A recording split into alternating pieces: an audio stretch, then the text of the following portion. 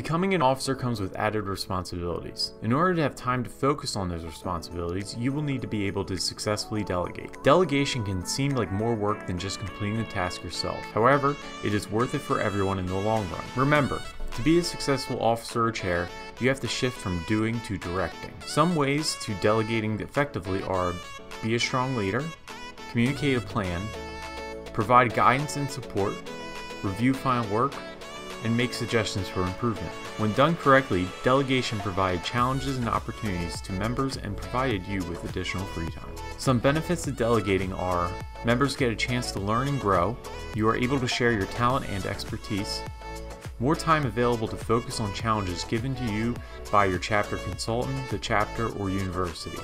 The chapter gains more developed and refined skill sets in its members. If you find yourself relying on the same people, look for opportunities to train the rest of the members. Be wary of dumping. Dumping is turning the task over but micromanaging it.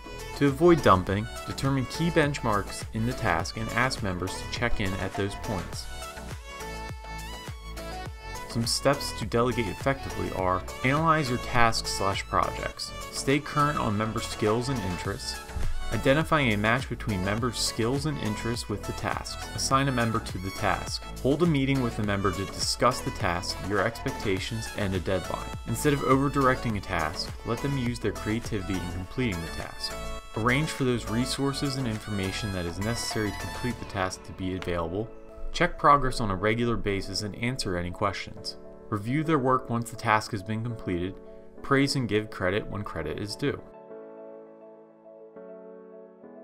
For more help on learning how to delegate, request the Leadership in Action modules at phi-sigma-pi.org/LIA.